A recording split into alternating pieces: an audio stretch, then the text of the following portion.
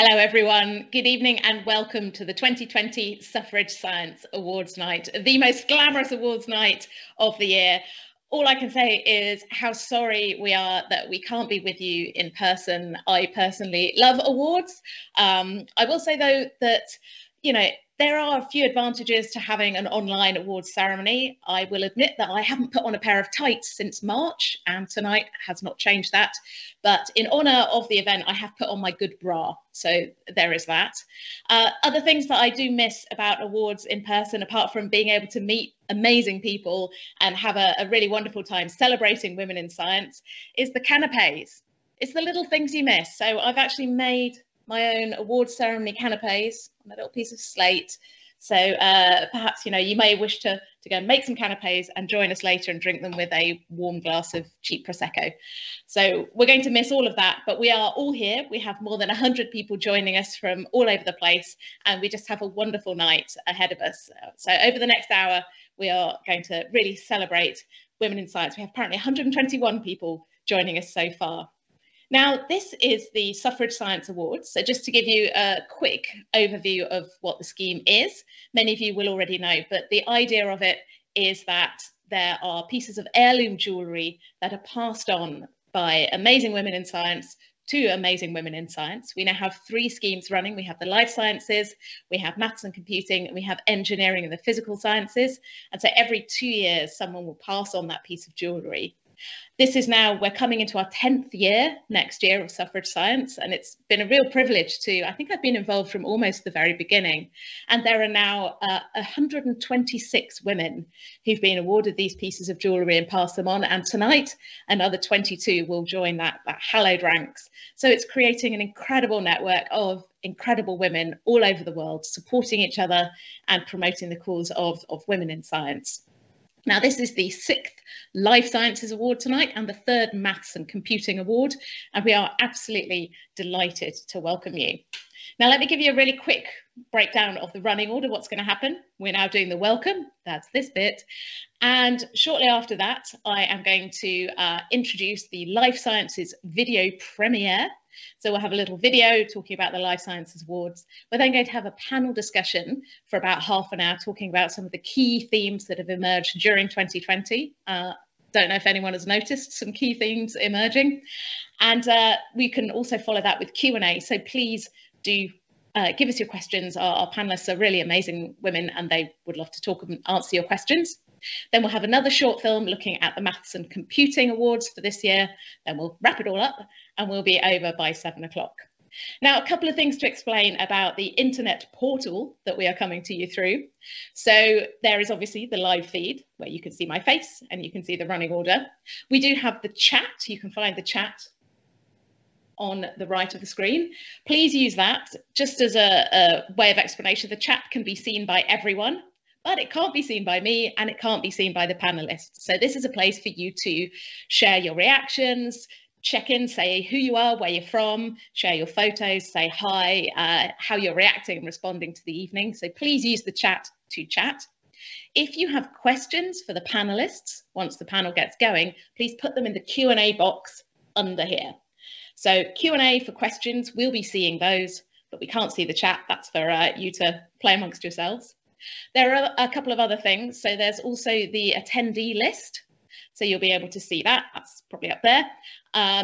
Everyone who is attending, they're listed there. And if people have consented to have their email there, it's there. So you can reach out, make connections, share your reactions and all that kind of thing. If you don't want to have your email there or you want to check, you can also check your kind of priorities there as well. So you can have a quick look at that. There's also the feedback form up there. Please, please, please do leave us your feedback after the event, because this is obviously a new experience for us running this event online, and we would love to hear what you think and your views of the evening and the event. So I think that is pretty much everything. One more thing, we are recording this event. We're going to be making the recording available afterwards for people to watch. So if you do leave a question in the Q&A box and you don't want your name read out, just don't put your name. If you do want your name read out, just add your name at the end. So just so you know. So I think we are nearly there. And the next thing that I have to do is introduce our amazing panel. So we are really privileged tonight to be joined by three incredible panellists. I'm so happy that everyone was able to do this panel tonight. So our first panelist is Anne-Marie Imafidon MBE. She's thought leader, advisor, pioneer for diversity and balance in science and technology. She's the co-founder of STEMET, which is an award-winning social initiative dedicated to inspiring and promoting the next generation of women in the STEM sectors. And she's reached tens of thousands of people across Europe. It's absolutely fantastic, her work. And she is the winner of one of the Maths and Computing Suffrage Science Awards today. So congratulations, Anne-Marie. We're also joined by Lakechia Jeanne. She's the founder of Girls in Science, which is another wonderful organisation that presents the realities of what it's like to have a career in science and technology. She sort of unpacks the lives and explains what, the nuts and bolts of what a qualification in science can do for you, highlighting the incredible range of career opportunities that are available and advice and tips for how to navigate that journey. Based on my personal experience of being a woman in science, I really want to know if it's possible that they've got a tip for how to make a balanced meal out of the vending machine in your research institute, because that was my biggest challenge. And we're also joined by Jenny Rohn, who is the former winner of one of our Life Sciences Awards in 2014. And Jenny runs her own research group at UCL. She looks at the bacteria that underpin chronic urinary tract infections, a problem that affects many, many women as well as men. And she's also a writer. She's published 3 novels set in the world of scientific research and even coined the genre lab lit to describe them. And she was the founder and chair of Science is Vital. It was a grassroots campaign organisation that was set up to combat the threats to science funding in the UK. So we have 3 incredibly passionate and wonderful women who we're going to be talking later in the panel discussion to. So before we get to that, it is time to look at the story of how the Suffrage Science Awards came to be and also meet our Life Sciences awardees for this year. Now, the Suffrage Science Awards scheme basically works through these pieces of incredible heirloom jewellery. So when the scheme was set up in the beginning, there was some discussion about what this should be. The idea of heirloom jewellery that gets passed on. This is not something we own, but we merely look after it for the next generation. And the award ceremonies for the past 9 years have involved people coming together and handing over those pieces of jewellery in person. Obviously, that can't happen. This has happened at a distance. So we've put together these little videos to introduce you to the awardees and the givers of each award. So these have been produced by Kiki von Glassau and her team, and this reflects on how the awards began, and we'll get a chance to meet all the awardees. So this is the Life Sciences. Please sit back, relax, and enjoy our little film.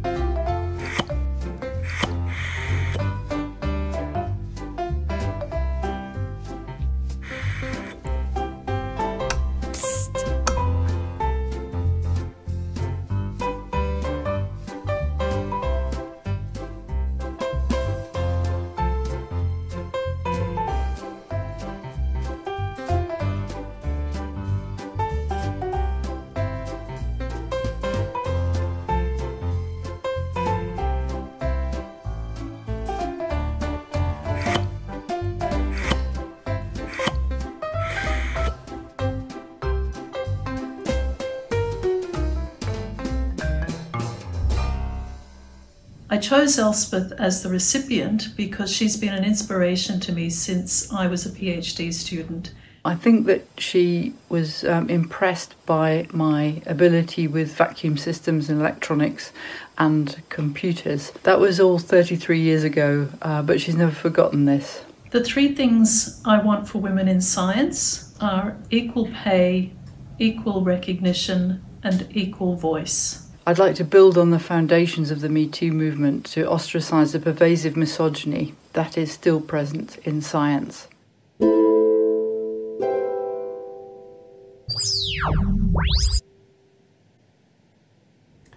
I would like to encourage female scientists to conduct medical research that focuses exclusively on women's health and on disadvantaged populations. What can we do to make the field more equitable for current and the next generation of female scientists? I think what we do need, and especially now during pandemic times, is flexibility as people try to balance work and family and other demands on their time. We need to be able to pace ourselves and feel that we're still moving forward, still contributing, still part of that community of scientists.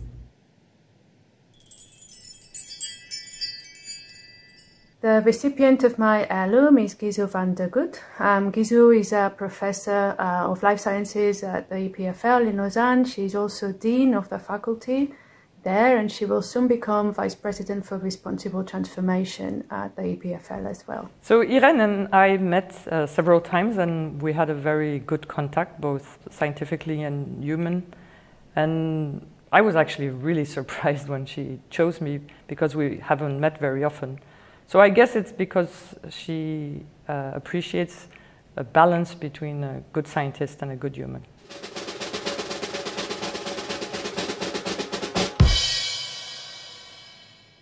What two questions would you like to ask the current holder? What do you think are the most important questions in human memory research right now? And do you think we will have an effective treatment for brain aging or Alzheimer's disease in our lifetime?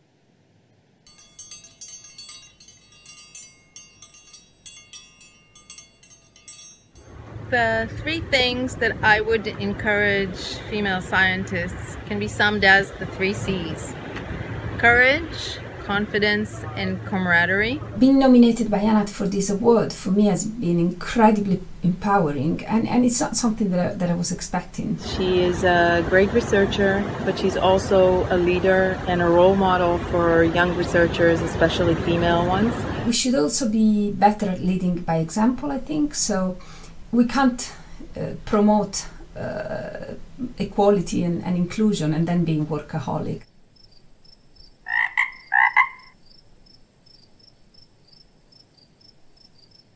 Cécile Martina is the founding member and since 2015 the director of iSTEM. She's an expert in stem cells, which she elegantly exploits for the study of neuromuscular diseases. I chose Cécile not only for her obvious scientific qualities, but also for her generosity and her tireless investment for the community.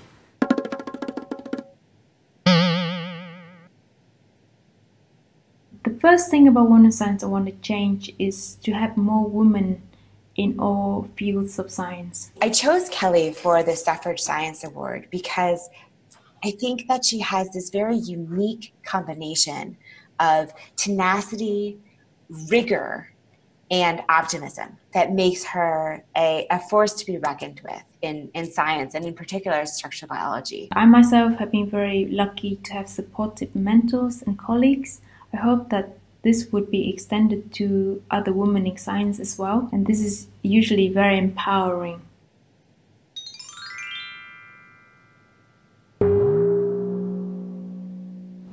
Sina Werb was a professor of anatomy at University of California, San Francisco.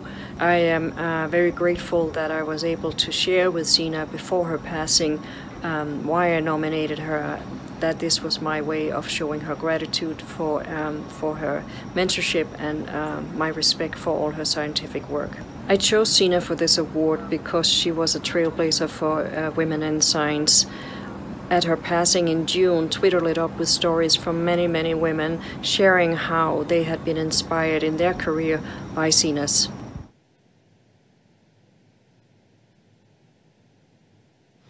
I chose Veronique because she has the best qualities for being a great role model for women in science, both in her success in leading an innovative research program and her ability to be a supportive group leader, great mentor and champion of women in science. I have a passion for both research and for improving the research culture.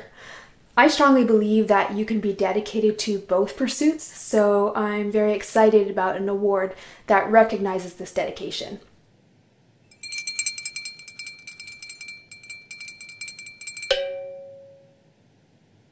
Mandy's best-known work deals with the ecology of deep-sea microbial communities and with the biogeochemical consequences of the Deepwater Horizon oil spill in the Gulf of Mexico. She spoke out about the extent of the Gulf oil spill in 2010, and she has been advocating for climate change awareness for over a decade.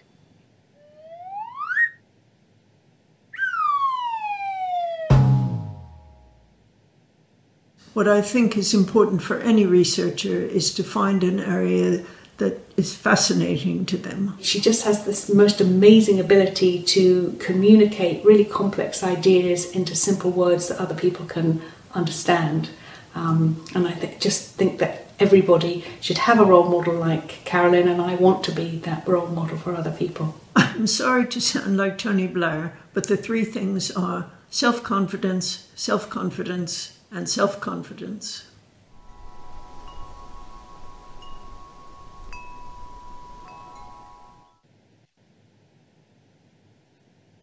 What a fantastic message. We would also like to spend a moment thinking about the life of Zena Werb, who's one of our awardees this year, who sadly passed away. She did know that she'd been awarded the Suffrage Science Awards, and we think it was the last award that she was given, and she was a great mentor, great scientist to so many people. So we do acknowledge her passing very sadly.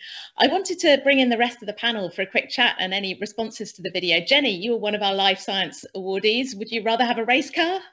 What did your award mean to you?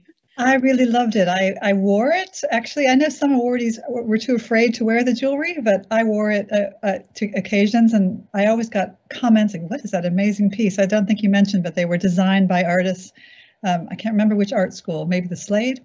It was Central St. Martin's. St. Martin. They're actually really unusual pieces, and I wore it with pride, even though I was a little bit scared I might lose it. But yeah, it's a beautiful idea.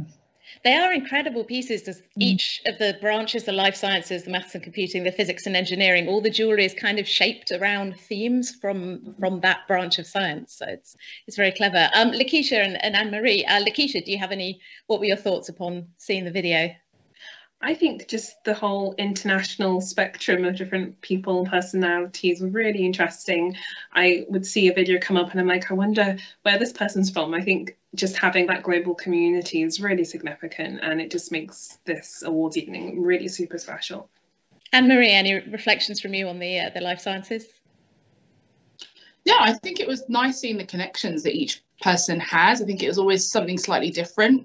That was their reason why they nominated and passed it forward. So it got me thinking, I don't know if this is because I'm a computer scientist, but what's the tree? How do we track back these kind of relationships? Is there like a mapping almost, or a way that we've been able to visually represent the kind of the relationships of passing it forward, but also between other computer scientists and other life scientists, who might have got it over the last 10 years. So that was where my mind went.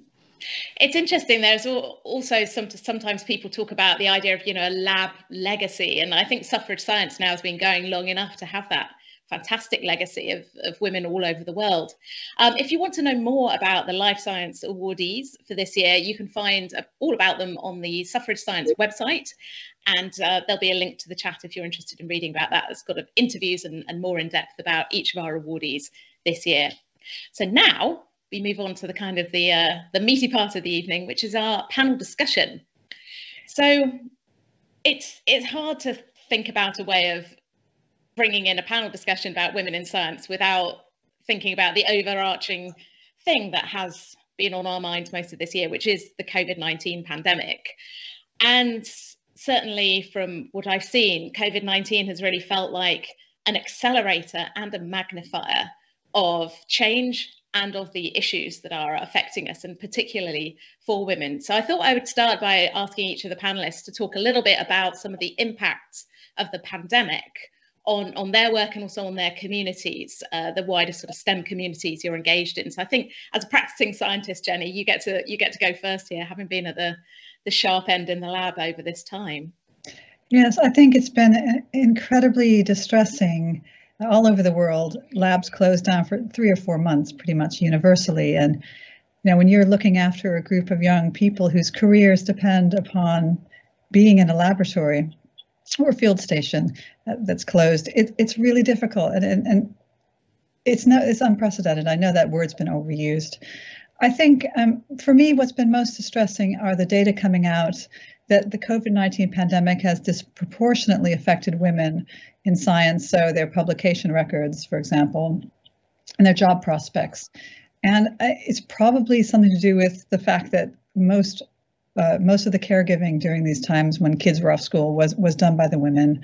I mean, I'm lucky to have a really supportive spouse who is very, very hands-on, but I know a lot of women that I know in science didn't have that safety net, and they were pretty much looking after their children the whole time and trying to hold down a full-time job. So yeah, I don't know how long it's going to take to get out of this, but that's when you say it's accelerated a problem that was already there, that's definitely true. And that there's data to support that.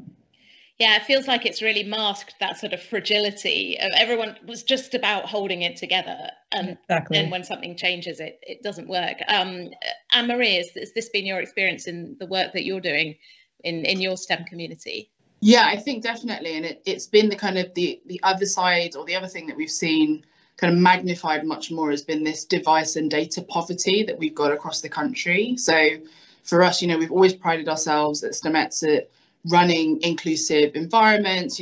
People can come for a hot meal, it's free, it's fun, they can come and spend the day, and we give them everything they need. They literally come empty-handed. We'll fill your stomach and we'll put a laptop in your hands or whatever or a test tube or whatever we might need for that day.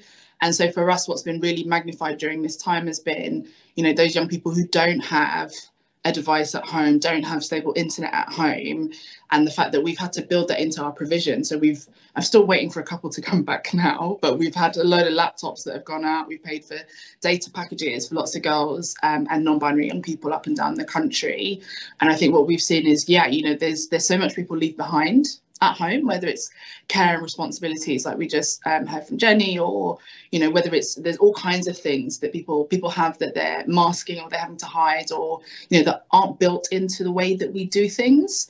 And so I think there's been so much acceleration of things that we already knew were there, problems that we already knew we had. It's just now it's been harder to turn away from them and look away from them. So there definitely has been that sense of not even just working from home, you're working at home during a pandemic, right, with all the other responsibilities that you already had. So we've seen that definitely. Lakechia, what's been your experience during this time? Yeah, so a lot of the girls in our community have found it really hard in terms of establishing good support systems.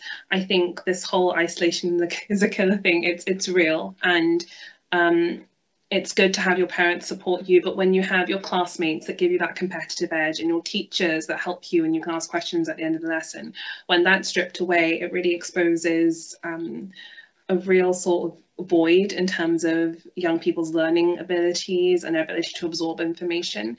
And I think just the stress of a lot of girls, particularly that I know, that GCSEs and A-levels and not knowing what to do, even now that they've gone back, uncertainties of teachers being there and class isolation, it feels like that it's imploding for them and they feel like they're in it alone.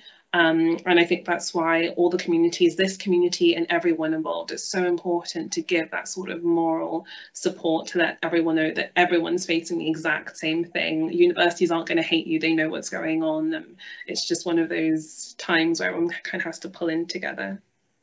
Jenny, have you found from your university, from the academic community, that people are really acknowledging that women have done the burden of the work this time and are having these issues? So what support has come from the academic community?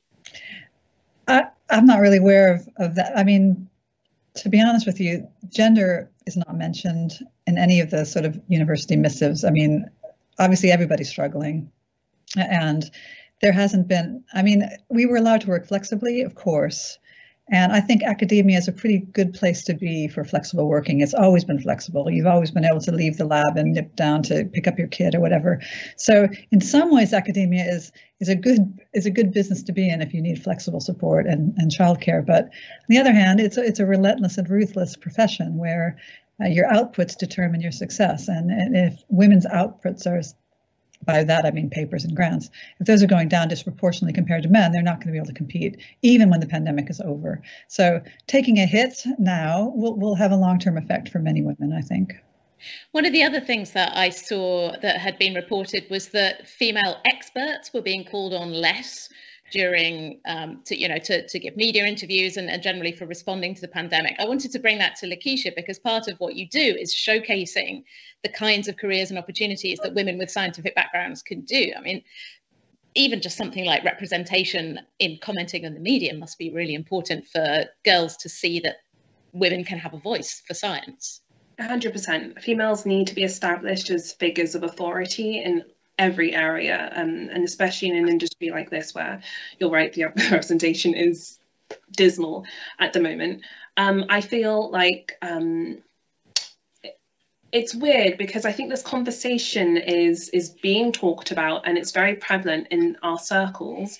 But in terms of actions and putting things, I've heard a couple of people who are putting things together for various events, and they were like, oh, we couldn't call on her because childcare measures, or we couldn't because she was busy, sort of thing. So I personally, I'd like to think, I'm a bit of an optimist, I'd like to think that it's not always people are just saying we don't want women on the panel, we don't want people to be interviewed. But again, like earlier on, like it's these systemic things that do play and kind of have that ripple effect, so that if you have interviews with scientists to talk about COVID, for example, and it's all men, it goes somewhere, and I think it can be sort of like mentally, even subconsciously, like ingested by the people that are watching it. You don't want women to take the back seat in a time where all opinions need to be counted for.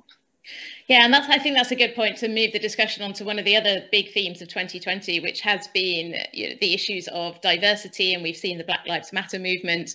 And I've seen some amazing things happening to raise the profile of Black scientists, scientists of colour, all sorts of different minority scientists. But some of it does feel a bit that this is performative for social media rather than actual change. I think, Anne-Marie, I'd like to bring you in here. Is there is a conversation happening, the discourse is happening. Does it feel like it is different this time round? In some ways, yes. In many ways, no. And I think it's one of those things that, like you said, it's a lot of discussion. But I've been Black for 30 years, so we can discuss what's been happening as much as we want, but discussing it doesn't change it really. So I think it's definitely, what I'm seeing is there's discussion, and that's led to almost kind of paralysis. People are reading books, we're reading Superior, they're reading Why I'm No Longer Talking About Race, reading all the right things. And like you're saying, kind of, there's almost the performative level of, yeah, I've academically taken this on, I've understood what's going on, but then that next step of now do something as a result of what you've read and what you've understood, we're not seeing as much. So I think it's a little bit to what Jenny was just saying of, you have to talk about the problem and admit it first to then start doing, but what are we structurally deciding to do? Has UKRI read that open letter? Are these discussions happening? Are we looking at hiring? There are still 25 Black professors in the UK, 25, right? There's more women in suffrage science than there are Black female professors alive today in our system. And so I think that there's a lot more action that we need to be done. But people also, we're scientists, right? It's about experimenting, you learn and then you move forward. And I think people need to have the same kind of growth mindset, but iterative approach to say, we know it's not great, we've read all the things that we need to read, now we're going to start acting, now we're going to start doing, and we know we're going to make mistakes, right? We know those groups are there for us to listen to, and we know we need to figure this out, but we're not going to use that as an excuse to not have any progress at all. Yeah, I did want to talk about the idea of doing something, and I would like to sort of end the discussion by thinking about really practical steps, because sometimes when you're faced with we've got to dismantle the patriarchy, we've got to dismantle systemic racism, I'm only 5 feet tall, I can't do it right now. But in that idea of now is the time for action, it would be interesting to hear your thoughts about the balance between needing to do the work and then worrying about that all the work is falling on women, and particularly women of colour, to do the work. So is there sort of a balance to be struck? Lakechia, do you have some thoughts there? No, I do get what you mean. I feel like what we need to do is have this ideology change whereby we don't see it as them and us in either case. And I think once we do that and we have this collective voice, everyone can feel like they're playing a part. And you're right, like I look at that and I look sometimes at the stuff that I've done, the media content I've done, and I'm like, oh my gosh, there's not enough ethnic minorities, it's terrible, I'm a terrible person. But I just feel like if everyone can look within their own personal circles, I have this just a really interesting concept of like, you as an individual, no one else has the same circle as you, from your school to extracurricular activities to your church or whatever you're involved in. Like, no one has your circle. If you can make a small indent in the few people that you know, and everyone collectively does that, and being aware and feeling confident enough to speak up. There's times where racial things have happened in front of me and I haven't had the confidence to speak up. I think for me personally, what this movement has done more than anything has given me almost like a bit of a permission to say that, okay, this isn't okay, what can we do? But yeah, I think it needs to definitely be long term, and we can't take it all on our shoulders to solve immediately right now. It needs to be something that kind of sticks in the back of our minds long term, yeah. I know that all three of us, all three of you, we've had discussions last week about the kinds of things we wanted to talk about. And one of the themes that really came through in all the conversations I had with you was the idea about belonging. It's making women and making women of colour and girls feel like they belong in science. So what can we do to make people feel like they belong? I feel it's very sad that we can't have events where people can go in and see people who look like them and feel that sort of allyship where, like, I'm one of only two women in the room, we must talk to each other. Jenny, how do you sort of feel about this idea of helping people to feel like they belong in science? I think the bottom line is, if, as you say, if you don't see anyone who looks like you, you're not going to belong. And we have to just bend over backwards to get diversity into everything that we do, everything that we project. We need to have everybody at the table. And yes, it's easy to say, well, I called up the one woman, or I called up the one person of color I knew and she said no. It's very easy to do, but you could call up, 5 people, you can call up 10 people, you can keep trying until you succeed. And I think we just have to keep trying to have these role models present, so that when somebody comes into the room, there is more than one of them there. And I know it's not easy, because as you've been saying, it might fall disproportionately on the minority people, whether that be women or people of color, to always show up at all the events, to be almost like a token person. But I think if we just keep trying to be inclusive, it will make a difference. Yeah, I've actually slightly changed fields, and I'm now working more in the world of communications. So there's so many events I turn up to, it's just like 30 guys called Matt in check shirts. I'm like, okay. This is a bit weird. I mean, Anne-Marie, what Jenny said about, you must be someone who's constantly in demand. I feel incredibly privileged that we've got you on the panel. How are you trying to get over the feeling of like you're always the person who feels like they're asked to do all the events? I say no, often. And I'm getting better at saying no. But in saying no, I'm like, there's Lakechia, there's Nike, there's Yewande, there's, I've literally got a list of people that I can reel off and say, okay, cool, we're gonna divvy up the work. But the other thing that I think we have to have a plan. We have to be intentional, and we have to say, do you know what? I invited that one black woman that I know and she couldn't make it. And it's like, okay, cool. So what did you then do when she couldn't make it? Did you make sure she had childcare? Did you ask her to pre-record? Did you change, the time that you were doing it? Did you widen the criteria or change the question to mean that it wasn't just that one black woman that was eligible to come, that there were other people that were eligible to come? So I think we all, it's in every decision, every action, every interaction is an opportunity for us to let people know that they belong, to listen to them and to show that there's value in them. And so I think we definitely have to be, if you don't intentionally include, you unintentionally exclude. And I think there's something that we all need to get into that habit of. Every single time you're making a selection, every single time you're putting a name forward, this next year or next iteration of passing it forward, we've got to be really intentional with who are we picking up, who are we selecting, And what are we doing? You know, I say this to people all the time. If you're running a panel event, you know, and there's no woman that you think that's eligible, then maybe you've asked the wrong question. Maybe you've got the wrong topic. Maybe you're operating at the wrong time. And I think we have to be really honest with ourselves to say, you know, if you do what you've always done, you'll get what you've always got. And so now we have to say, well, okay, that's not good enough. You know, Jenny made a point about outputs. You know, is it just grants and papers that we should be measuring people on? Do we measure their process instead of their outputs? You know, how different would science be if that's what we were tracking? And so I think it's really important for us to say, okay, cool, we need to change the whole system. And that takes decisive and intentional steps by all of us, because the culture is the average of all of our actions. And so, you know, we all get this. We're all scientists, we're mathematicians, we get it. You know, you can move the average. I mean, we're still counting votes now, right? A lot of things can move in just the actions of one person. And so I think it's really important for us to understand we've all got agency. And that's for white women, that's for black women, that's for white men, that's for allies. Everyone has that agency. And so it's something that we're all doing. Black women on their own can't change that average. White women on their own can't change that average. Women on their own can't change that average. We're in a minority. And so it's how do we get everyone to pull the average in the right direction and say, you know, that's how they did it 100 years ago. We're not 100 years ago, so maybe we shouldn't have a panel. You know, there's all these things that it's like, well, we throw it out completely and start again. And so I'd like to encourage everyone that is listening, you know, what's the difference? What's the moonshot?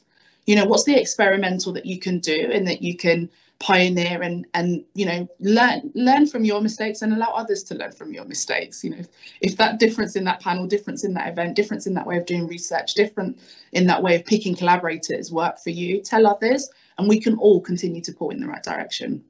I think that's wonderful. It's nice to know that, like, you can get stuff wrong. Like, this isn't, no one's out of the box perfect, for sure. This stuff is not easy. I sort of wanted to move the conversation slightly forward to the idea of mentorship, and this seems to be so important to so many women in their careers in science, and certainly from my perspective, I find it really important to be mentoring in my field in science communication, to be mentoring and helping people come along. But you know, what does make a good mentor? Do you have to have a mentor who is like you? This is that sort of idea of, like, you know, if you're a black woman, do you have to have a black woman as a mentor? If you're a white woman, do you have to have a white woman as a mentor? Lakechia, I know you do a lot of, like, trying to get girls and to see what the future can be like for them. What's your thought on this? Yeah, I remember speaking to you about this because the first mentor that I met, and probably the most significant one, was a white 60-year-old male. And I met him during secondary school. He opened so many doors for me, gave me so many incredible opportunities. And it's something I like to call personality alignment. So I think sort of like further on, I do have more female role models. Not a lot of them are ethnic minorities. It's quite a good mix.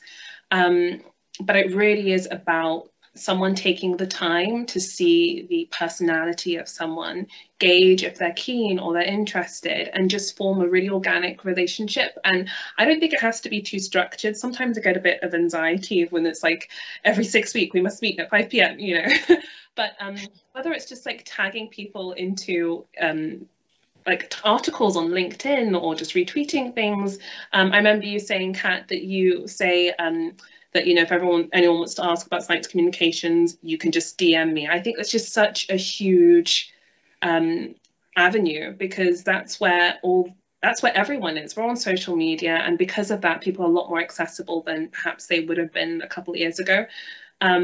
So I think it's important to have a good mix. I feel like I'm not necessarily mentoring anyone in their career. I feel like I've just started, but I feel like from the opposite spectrum, look out for people that you like aspects of their career, you like aspects of their personality. You're not designated to become their clone, but if you like things in someone and you get a good combination of people, you can almost like create the person that you want to be through the variety of people that you interact with. So I think variety is just so important.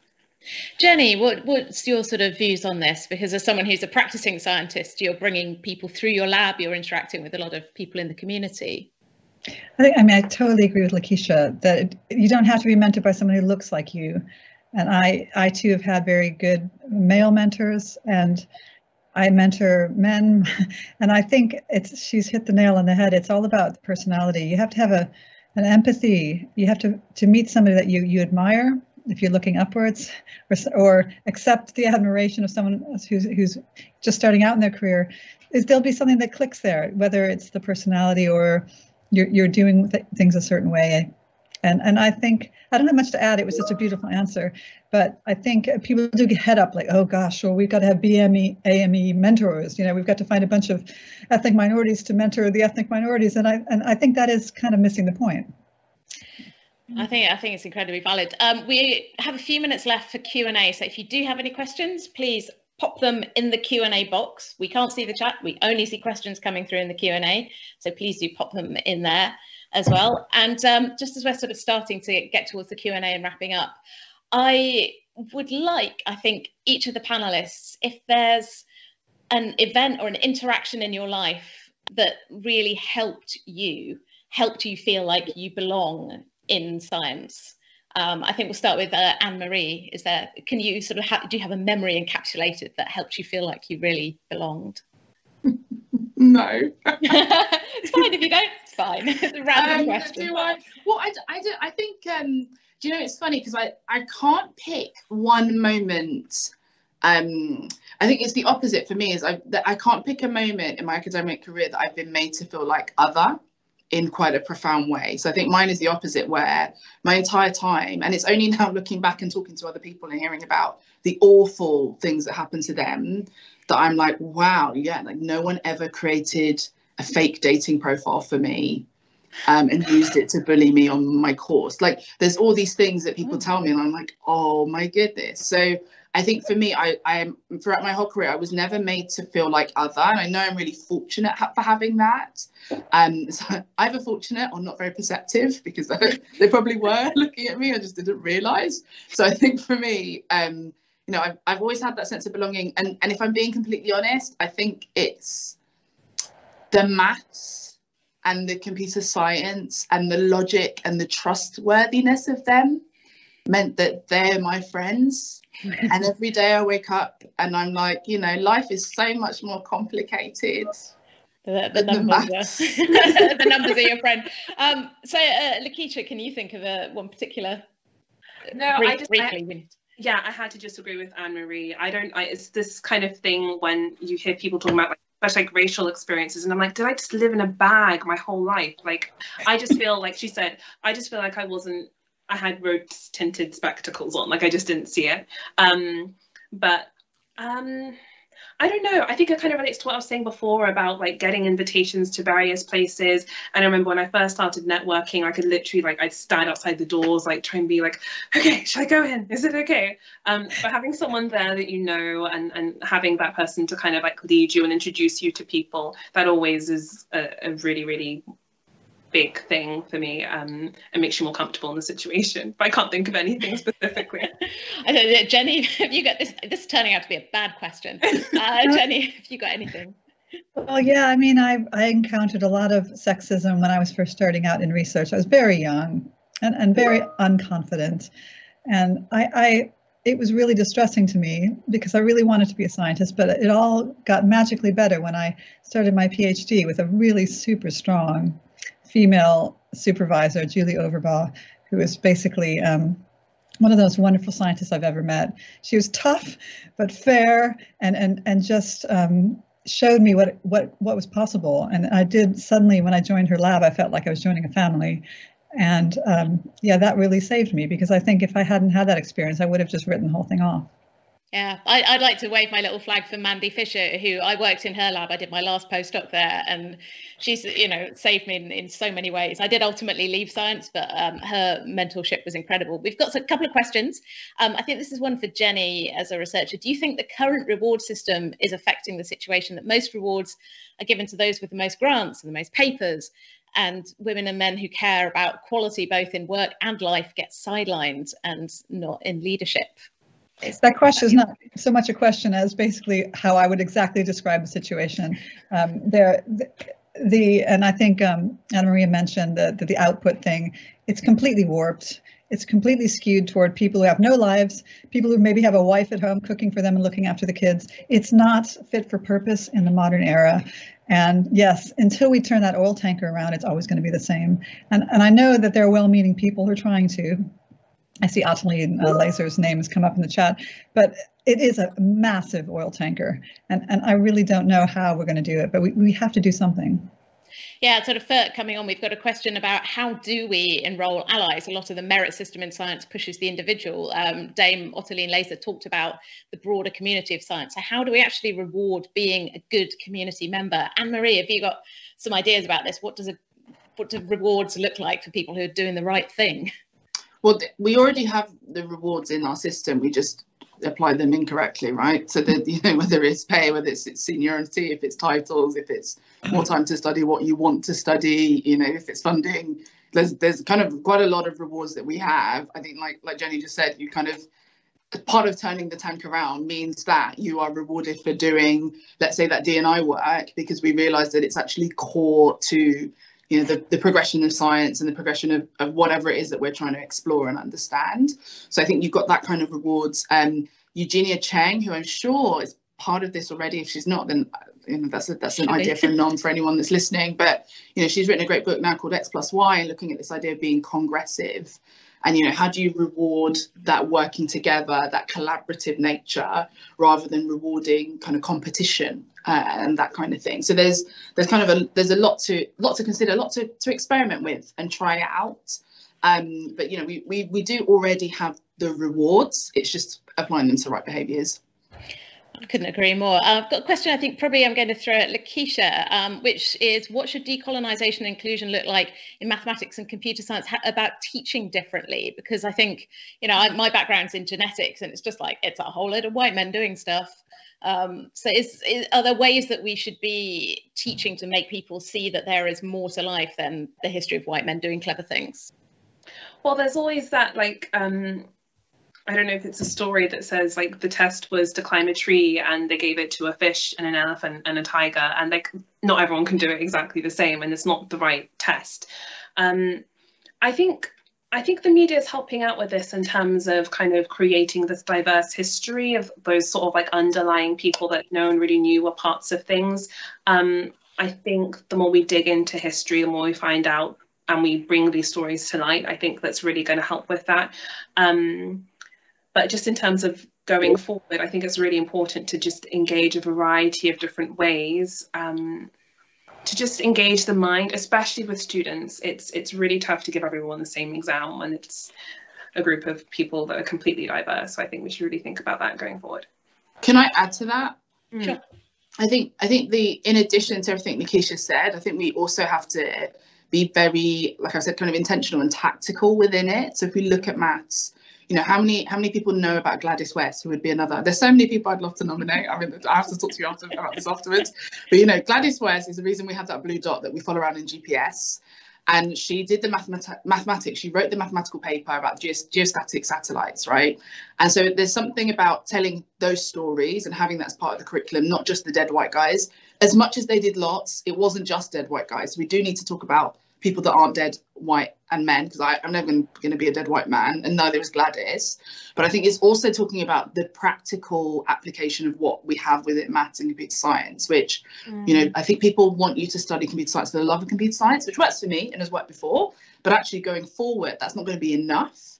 And so when you think of even Black Lives Matter, you know, how much more has that movement been able to be and do well recently because of computer science? If we weren't all online, if we didn't have those video cameras in our pockets that, you know, for decades they've been working on, we wouldn't have been able to have a 9.5-minute video that unfortunately had to happen and was shared.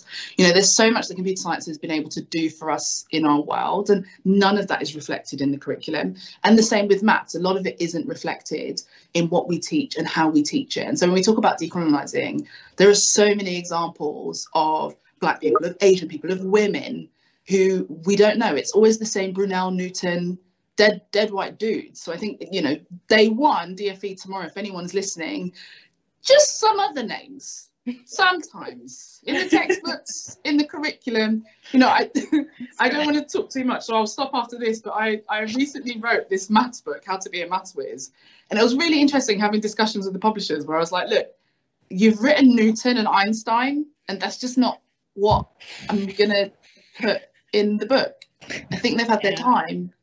Can you write about someone else? Can we commit to having a year where we don't mention Ada Lovelace and Marie Curie? I don't know, like just sacrilege. Come on, Kat, stop it. I don't know, just 1 year where we don't mention their names and think more. We unfortunately do have to wrap up, but I want one very, very quick thing from each one of you, and this is a great question. If you had one thing to say to the next generation of young girls, what would it be, coming into science, presumably related to that? We'll start with Jenny. Don't ever let anyone tell you that you won't succeed. Just don't listen to them. Fantastic. Lakechia. Your mind is bigger than you anticipated. Just tap into it. And Anne-Marie. If you want to change the world in any way, join us. And if you're an evil genius, then you can also join us. We love that. We love that. I think that's an amazing place to end it. There were many more questions. I'm so sorry we couldn't come to all the questions. We did want to keep this event to an hour, and I'm really sorry for the questions that we didn't come to. They were absolutely fantastic. I will say thank you so much to our panel. And, you know, please do keep the conversation going in the chats. Do put your feedback about the panel, questions that you'd like to see maybe the suffrage science community answering and working towards. But it is time to wrap up, and we are now going to show you our second short film, which is celebrating this year's awardees in maths and computing. So please do sit back and enjoy.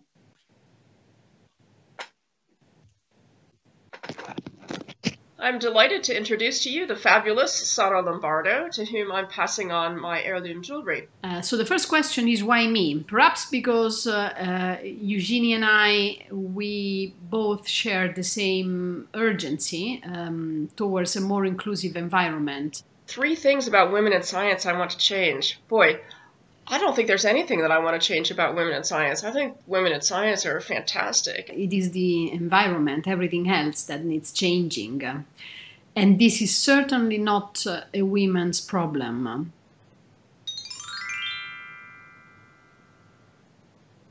Why do I think Ruth has nominated me for the award? I really have no idea. I realise that's a stereotypically female answer. But in this case, it really happens to be the truth. So I look forward to hearing what Ruth has to say. Something I particularly appreciate about Rhiannon is that if you go to her with a tricky problem, then she really thinks hard about it and typically comes up with some clever solution that you never would have thought of yourself.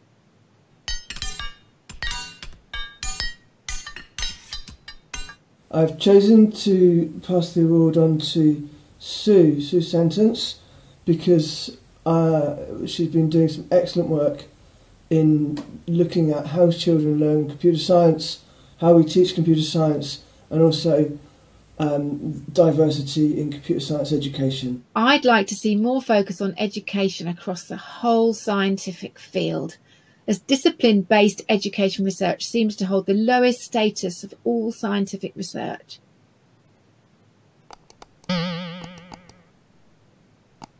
The main challenge is not so much the research areas as the leadership roles that these female scientists may play in those areas. I chose Jeanne because her research combines mathematical rigor with important practical applications. She brings together classical statistics and the ability to solve problems from a variety of disciplines. It was a complete surprise. Perhaps she saw that my diverse activities in teaching and research should be recognized more.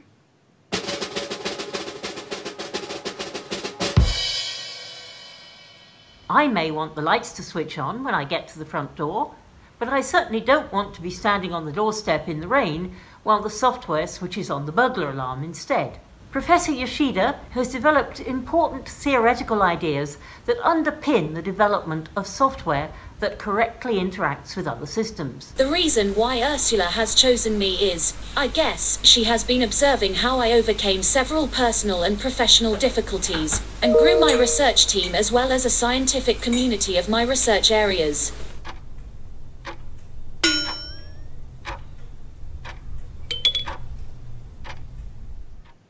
Why did you choose Apala as a recipient of this award? I chose Apala because she demonstrates the heights to which you can take strong, mathematically based interdisciplinary science. If girls and school children, they were encouraged to think outside the box, if they were encouraged to take more risks, I think that would help attract more people to the field and also help retain more people in the field, because there is a certain element of risk and uncertainty in research. First of all, thank you, Daniela, for nominating me. How have you managed to remain so positive and so generous in a world that is increasingly more cynical, as I'm sure you have experienced lately? What would I change about women in science? I would try to make women realize that the career in science is within reach. I'm not quite sure how to go about it.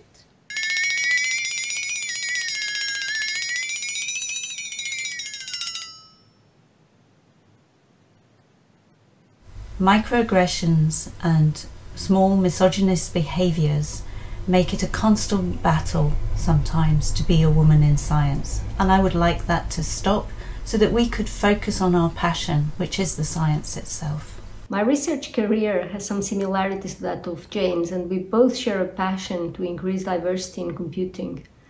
Along the years, Jane has been an inspiration, so I'm really honoured to have been nominated by her.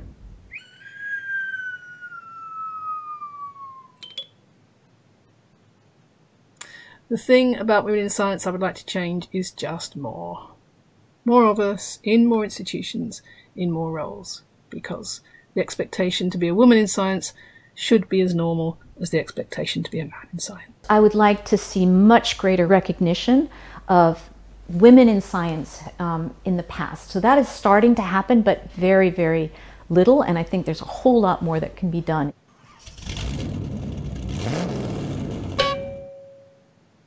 One of the new exciting areas is what I'm calling in others humane AI.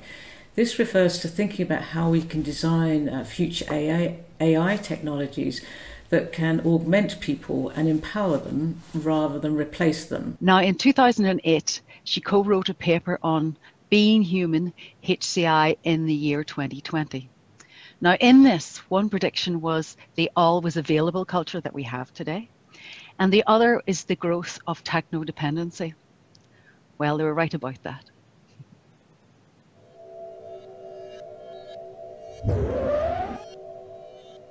The three things about women in science that I want to change are how they are valued by the rest of society, how they are perceived by the next generation, and finally, how many of them are black female professors. One thing I'm looking forward to seeing change about women in mathematics is that when there is a gender balance, we will stop noticing women in mathematics. I would like to be just a person in mathematics.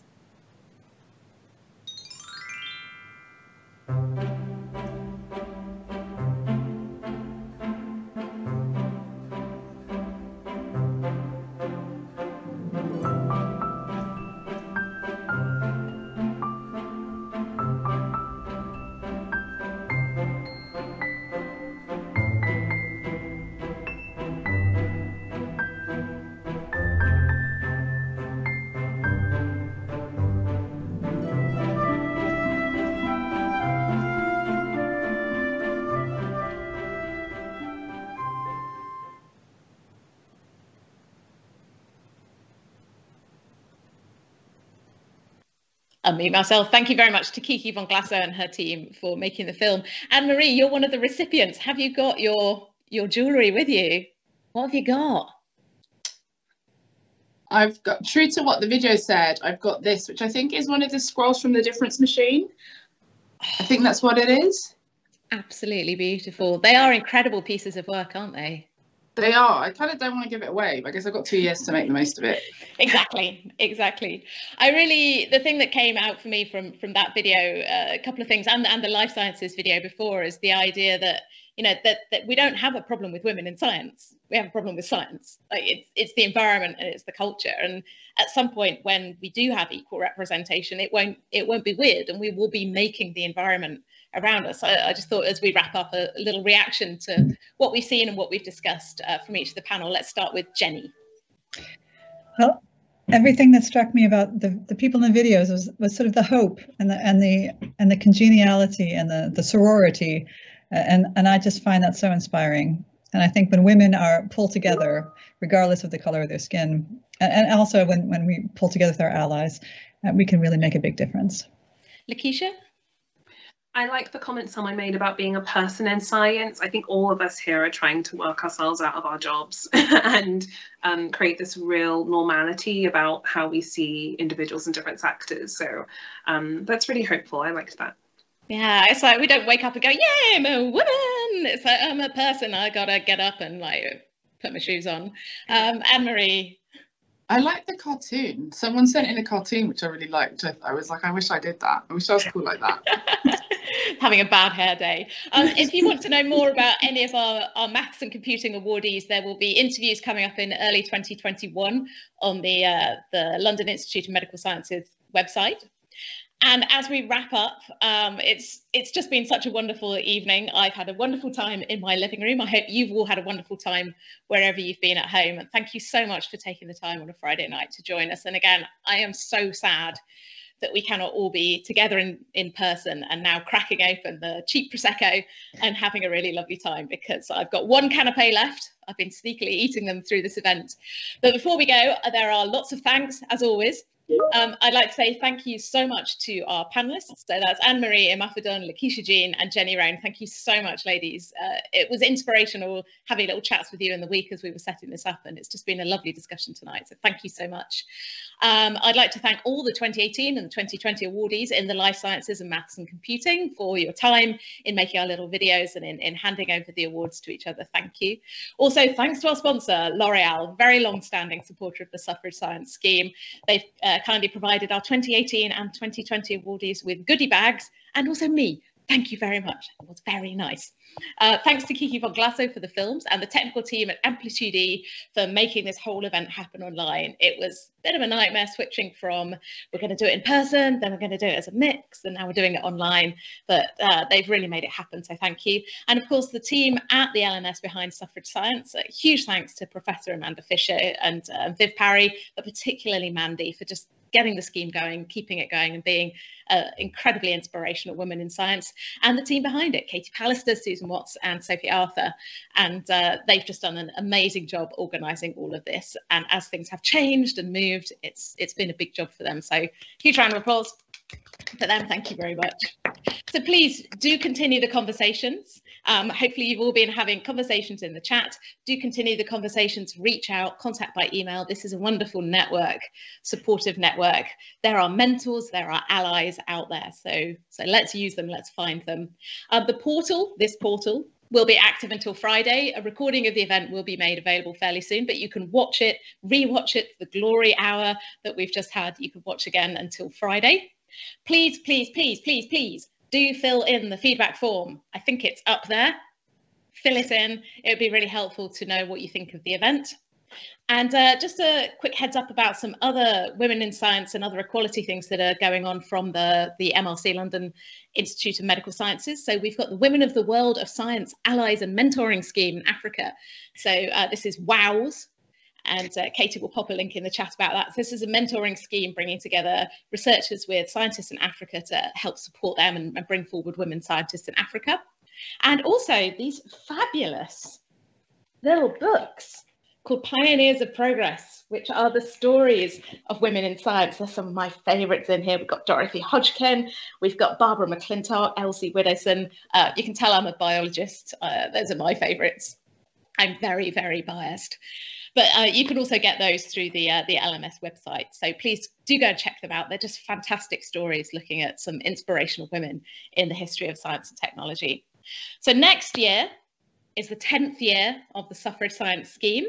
We're going to mark the occasion with a podcast series. We're going to have the 5th Engineering Physical Sciences Awards event, and it will be on International Women's Day in March 2021. And do look forward to bringing the community together. We'll be sharing the details of that event with you, and maybe we'll meet in person and eat those canapes and drink that warm, cheap Prosecco together. Maybe we'll have some expensive Prosecco because we saved the money on it this year. But it's been an absolute privilege to host tonight. Thank you so much for your attention. Thanks to the panel. Thanks, everyone. And I'm going to wrap up now. Good night. Thank you.